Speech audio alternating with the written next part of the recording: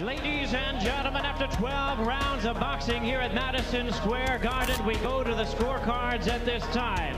115 to 115, even a draw. The decision is even a draw. Both champions retain their belts. After the scandalous verdict of the judges in the first fight between Evander Holyfield and Lennox Lewis, it was all that any boxing fan could talk about. It was obvious that there should have been no draw. Holyfield had won 3, or at most 4 rounds. Because the judges had declared a draw, it was pre-written in the contract that there should be a rematch. The American public, of course, was rooting for its own, Evander. But the chances that he would win were negligible. He was already 37 years old, and to expect him to repeat the miracle of his battle with Tyson 2 years earlier seemed to be quite definitely unrealistic.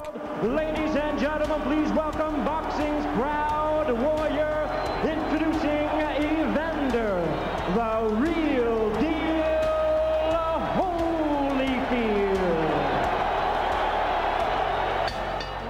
Lennox at the time was only 34 years old, and he was the clear favorite of the upcoming fight. These factors combined led to only a mediocre interest in a rematch. Here is the hard-hitting and current WBC heavyweight champion of the world, introducing Lennox Lewis.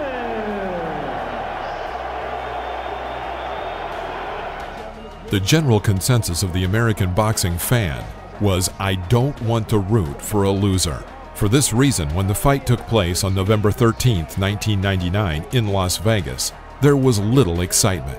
Yes, they filled the hall with fans, but the intense atmosphere of their first fight was just not there.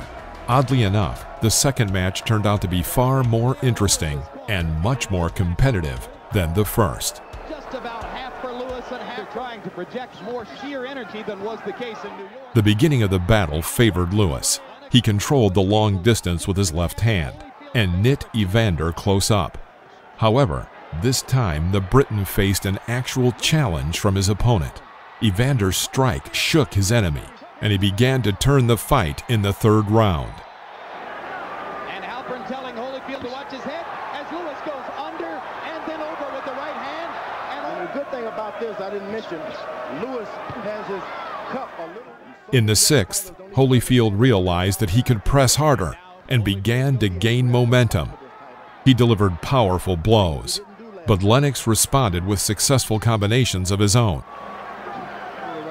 The seventh round began and proved to be the most memorable round of all the other 23 rounds combined. Lennox shoved with his fists at the moment of contact, and both his right straight and 2 Corona strikes all reached their targets. The Briton clearly controlled the battle, drowning out every attempt by his enemy to close the distance between them. If Holyfield broke through, then Lennox snapped him up and just kept him in the clinch until the referee separated them. This worked for a while, but then his tactic proved to be a failure. Evander struck a short but incredibly powerful left strike to the temple. Lennox's legs buckled. Holyfield rushed to finish him off, but he was constantly tied up when he got close. Lewis came to his senses, but his reaction time was no longer as fast as it had been. That left hook partially blocked by Lewis's right hand. Lennox leans against the ropes himself. Holyfield working the body.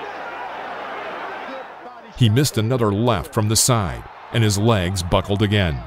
It was a serious shock. Holyfield began to win, inflicting brutal blows to the body with both hands.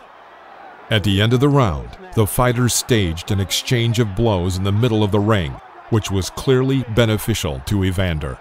Lewis to the body. His own right hand lands flush. They trade shots at close range. Round 7, the best round these two fighters have fought against each other in 2 fights. By Holyfield again.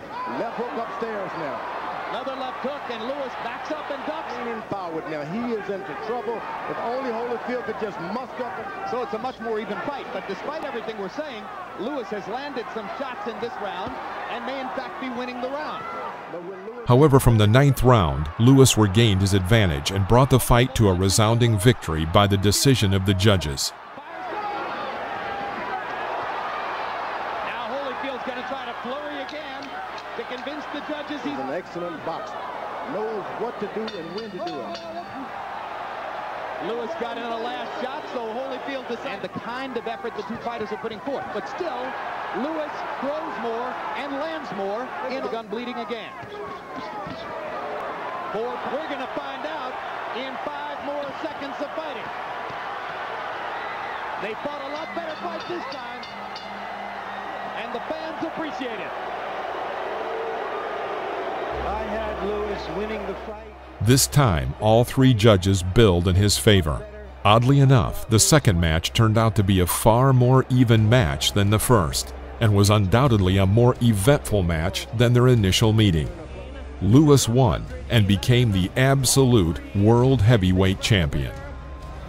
And the undisputed heavyweight champion of the world, Lennox Lewis.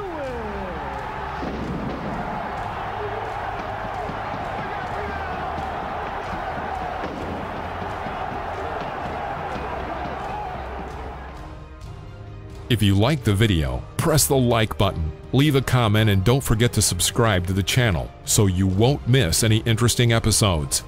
See you in the next video.